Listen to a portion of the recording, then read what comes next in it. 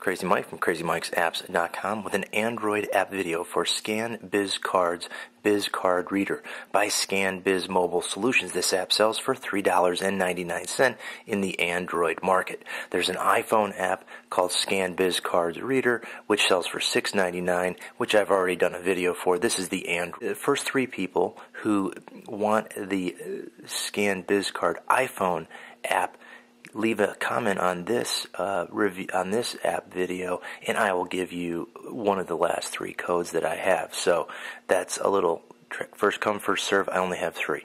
All right, let's check out this Android app, ScanBizCards BizCard Reader. Okay, so there I have a card. I have a Droid X here that I'm trying this on. I can suck it in from the photo album. I can also use the copied text. As you can see, I have a phone number already copied that I took out of an email. That's how the clipboard text works. I can also take a camera shot of this card, and I would encourage you, if you look at the screen that I have, there is a message down here that says touch to focus and long touch to take a picture, and it tells you this side up. I really encourage you to have great lighting conditions when you're doing this, or excellent lighting conditions. So I'm going to tap to focus. As it brings it in,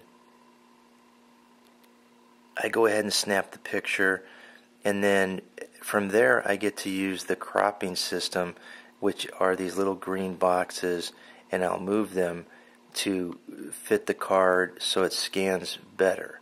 And once we get that all set, you have your little navigation bar down at the bottom that says English. You can actually change the language to 22 different languages. You have crop, rotate, and I'm going to go ahead and scan. So now that it's scanning, we're going to go back to the portrait mode. And in here, we're going to get some different options. I'm going to go ahead and hone in a little bit here. So now it's saved the image, or the card, as you can see.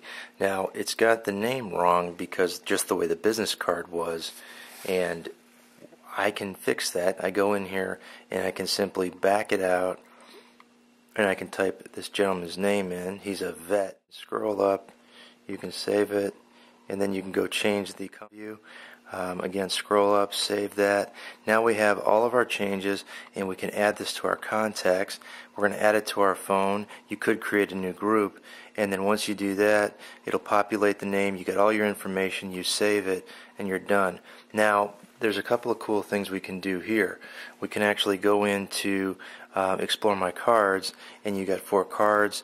I can tap on them. I can see them all like that. I can also do cover flow, which is really cool. You can actually scroll through them and you can check them out.